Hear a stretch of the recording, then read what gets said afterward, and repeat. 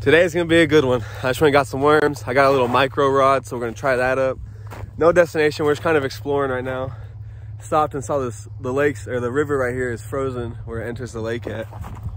And then when it enters the lake over there, it unfreezes. Look how beautiful this is. But I definitely can't fish right there, so let's hit the road.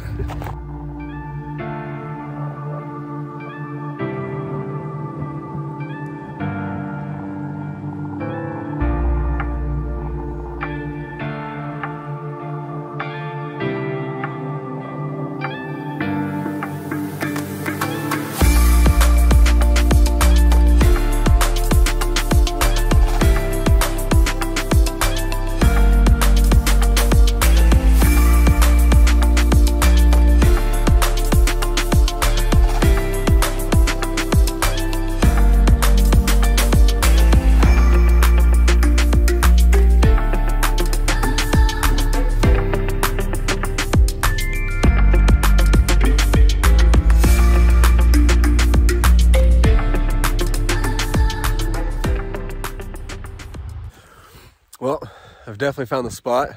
I just need to figure out how to get down to it. Look at that though.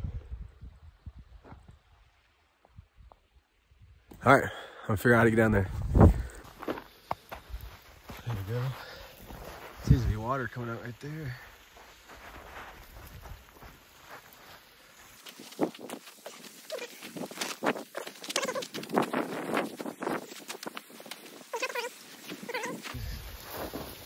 Look at that.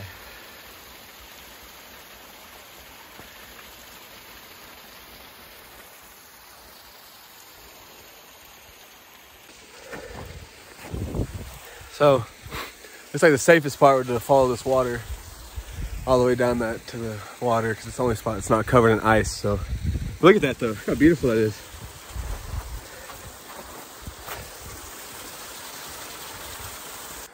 Whew. Well, that was a hell of a journey coming from up there. We finally made it. Look at this.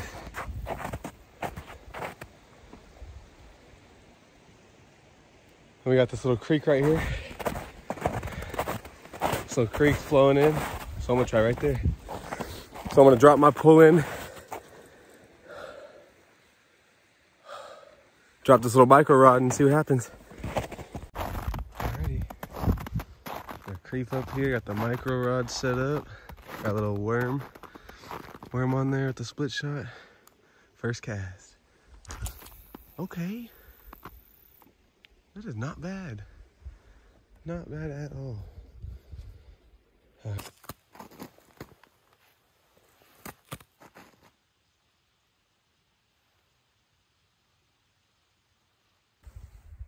Well, nothing yet, so we'll give it a little longer and then we'll go try somewhere else. It's kind of hard to find spots right now because obviously there's all the snow, so I was able to get up and down here pretty easy. So I see a few more spots down there that maybe I can get to, and so we'll try that.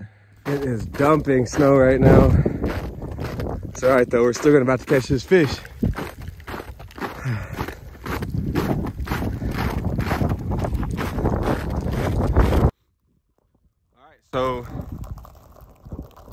All right, so we're at a new spot. The weather has definitely taken a turn for the worst. It's starting to snow. But I'm gonna give it a little bit. I got my other pull in now on the bottom, and then I got this micro rod now. I'm gonna show you, talk about this micro rod a little bit, and then we'll get that in there too. So, all right, here's that micro rod from Proficiency. It's a 4:1:1 gear ratio, 6-pound line, 40 yards of 6-pound line. This is the line that came with it. I haven't even put any of my own line in. And it stretches out to be about, what's that, 2 feet, 2.5 feet. Right now I got a bobber on it with this split shot and a hook. I'm gonna put a worm on there so I can see any action on this one, see if anything's coming after this. But yeah, it's pretty solid little travel reel. Definitely the better ones out of the ones I've tried. So shout out Proficiency for this. And let's start in the water, catch a fish. It's a real test.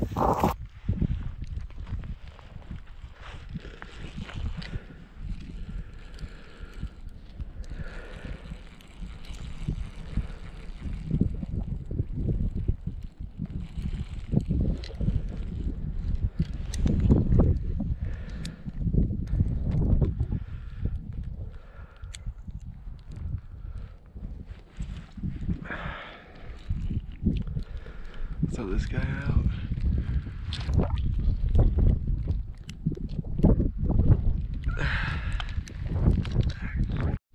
Something definitely just bit the macro rod. There's definitely just under just now.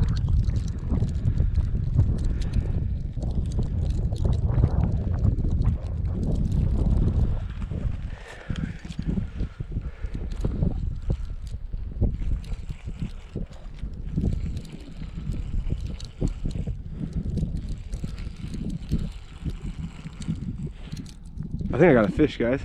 I do, on the macro. On the macro! Oh my god, this is only 4-pound line, guys. Ooh, look at that fish, guys. I'm so hungry. Please don't come off. Come here, buddy. Come here.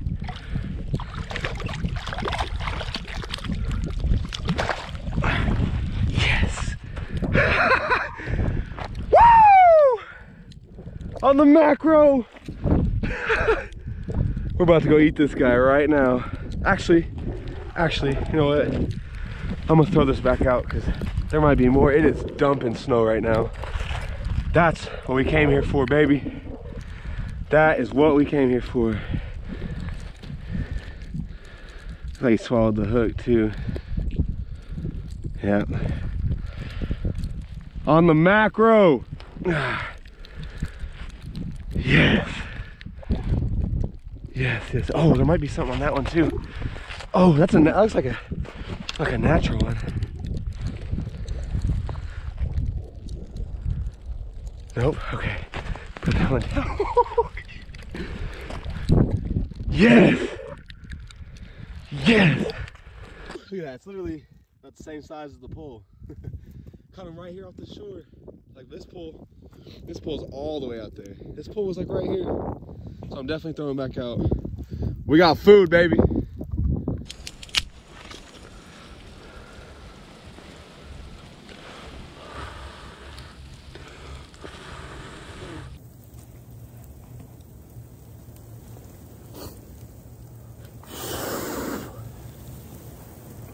Well, the snow was coming down hard. It felt like a blizzard. I came down the mountains a little bit to get away from all that snow. And it was just too wet up there to start a fire. So I'm gonna get this fire going and cook up this fish because I'm starving. It's been about an hour since I caught this thing trying to start a fire. So let's go get it.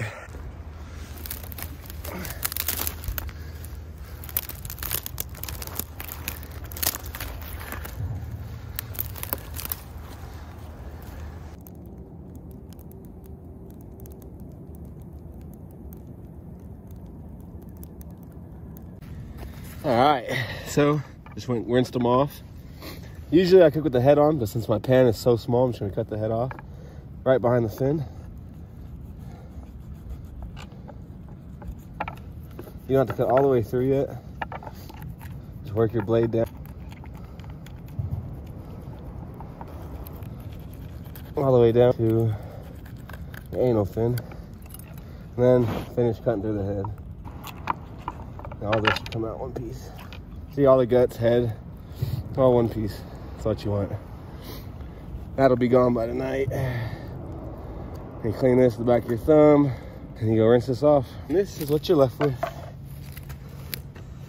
Now, my pan's so small, so I'm gonna cut them in half.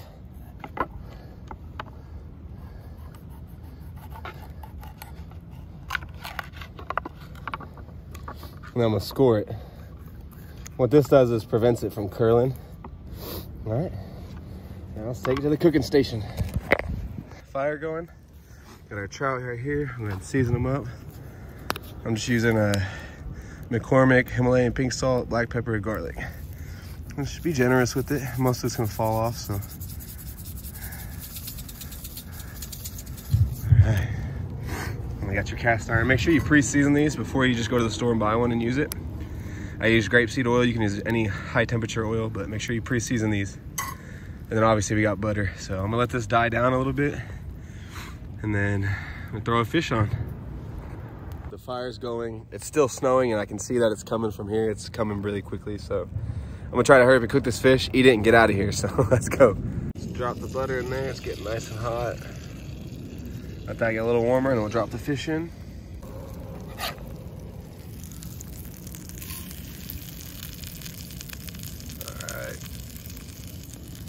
that cook up for a little bit. It's just about done. Looking really good. It's starting to snow pretty bad here. So hurry up and eat this and get out of here.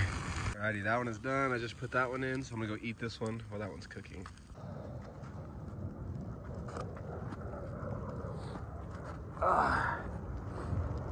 Alright, so no fork today. So we're just going to take these fins off. Take that fin off the bone. Oh yeah, look at that.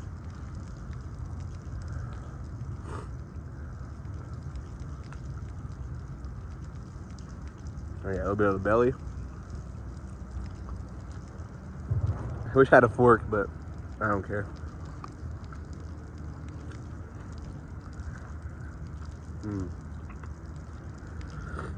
Especially after a long day in the cold, like a hot meal like this.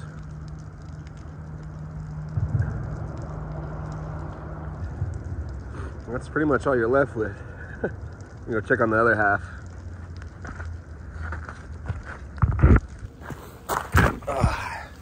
Well, I hope you guys like this one.